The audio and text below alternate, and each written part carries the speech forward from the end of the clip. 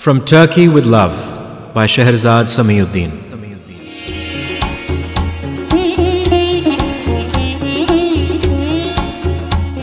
In this article, published in the March-April 2013 edition of Aurora, Shehrazad Samiuddin examines the Ishq-e-Mamnu phenomenon, brought to Pakistan subsequent to the ban imposed on Indian channels. Ishq-e-Mamnu opened the floodgates to the entry of a host of dubbed Turkish soap operas, causing an almost collapse of homegrown television productions. Aired on Urdu One, Ishq-e-Mamnu, Forbidden Love, lured audiences with a mix of beautiful people trapped in a dizzying vortex of scandal and intrigue. Urdu One was merely replicating MBC's phenomenal success with Turkish dubbed content in the Middle East. However, in doing so, the channel had an unprecedented effect on the TRP game, compelling big players to start eyeing dubbed content as a lucrative option. Channels began buying foreign software by the sackload, and with the trend for Turkish dramas, local TV productions began declining, putting the jobs of hundreds of people on the line. One of the most vocal critics of Pemra allowing the airing of foreign content on local channels was actor and morning show host Faisal Qureshi. Apart from a thriving TV acting career, Qureshi was becoming known for his rather xenophobic views on Indian and now Turkish content.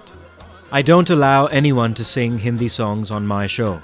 Are we Afghanistan that we don't have our own culture and need to look elsewhere? Or Dubai, which doesn't even grow its own grass? Pakistani serials are rooted in our culture, and it's a shame that our own channels and government are not supporting us."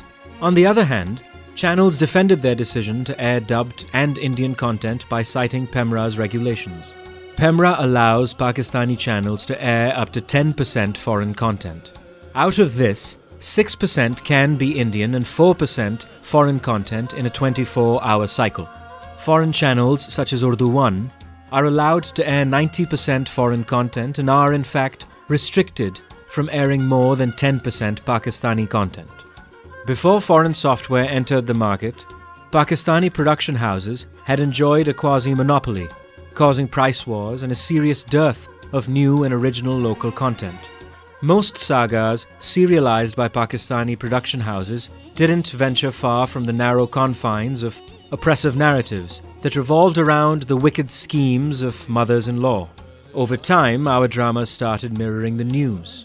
Escape and fantasy is what TV is all about. Whenever local content depicted color, fun, beauty, and humor, it was always able to compete with any foreign content. This is why the glitzy Aayegi Baarat series and slapsticks Bulbule and Qudusi Sahib Ki Beva proved to be runway successes.